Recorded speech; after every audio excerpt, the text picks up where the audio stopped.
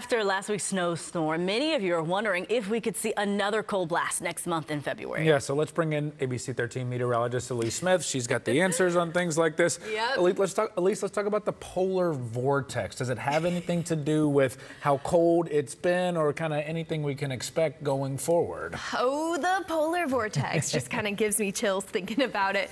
Actually, some good news this afternoon. Up to this point this winter, the polar vortex has actually been unusually strong, and it'll likely stay that way heading into February. A quick refresher on the polar vortex. It's a phenomenon that develops every winter in the Arctic Circle. It's a circulation of very strong winds in the stratosphere, the layer above where we live, and most weather occurs in the troposphere.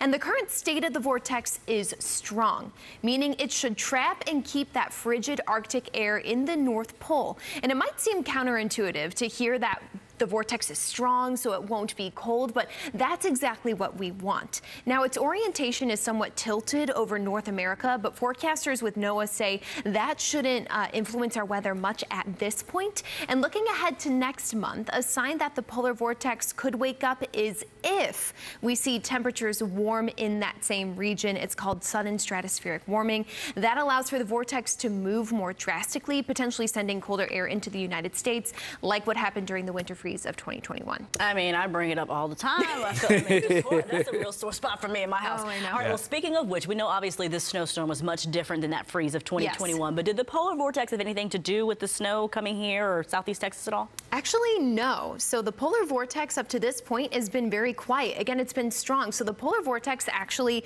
isn't responsible for any of the cold weather events that we've seen here in Southeast Texas and really across the country. And that's another difference between the winter freeze of 2021 and our rare January snowstorm we saw last week.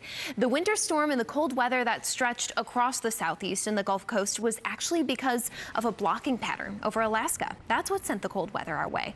Plus, this was a regional snowstorm just for Southeast Texas in the state. The polar vortex in the February freeze of 2021 sent an Arctic front across the state and much of the country, which is more typical of a polar vortex event.